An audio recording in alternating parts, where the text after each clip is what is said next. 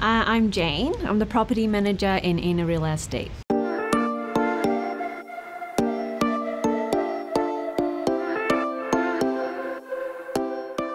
COVID time last year actually is the chances that bring me into real estate.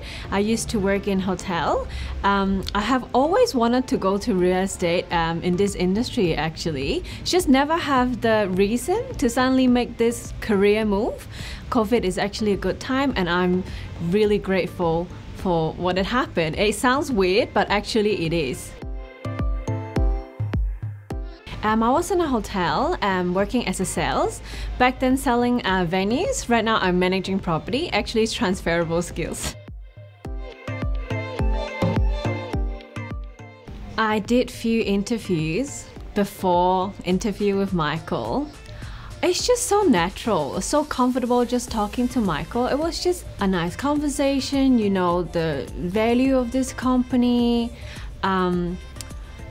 the idea of a family business. I back then worked for a big brand, so we have all of the P&Ps like policy and procedures. We have a lot of hierarchy. We have a lot of people. Like just my own team have 20. When I see a small like family running company, it's actually something new to me in my whole career. And after this really nice interview, I just think that this is a great company to be in for this new change. I'm the property manager in real estate, taking care of properties and solving problems for the landlords, taking good care of the tenants.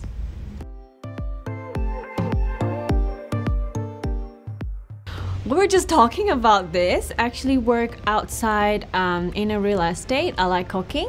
I like reading. I'm still enjoying my cooking time after work, thinking of what I exactly like to eat that day and just cook it for myself.